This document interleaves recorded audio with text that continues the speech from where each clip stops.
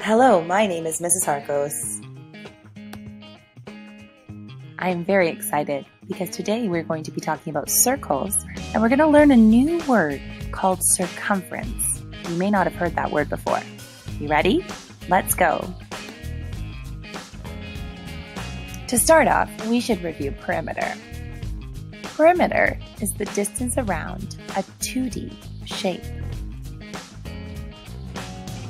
For example, if you were to find the perimeter of this rectangle, you would need to add up all the sides. So you would add 4 centimeters plus 2 centimeters plus 4 centimeters plus 2 centimeters to find the perimeter. Can you add those numbers up? If you said 12 centimeters, you are correct.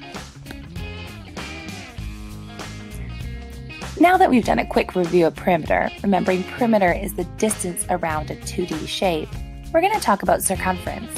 And circumference really is a special type of perimeter. Circumference is the distance around a circle.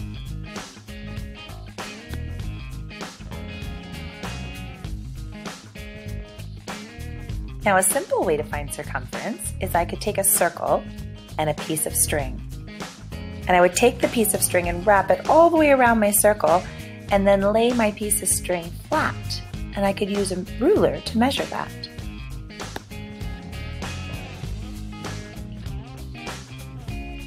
Now you might be thinking, what if my circle was really big? Or what if I didn't have a piece of string or something I could use as a tool?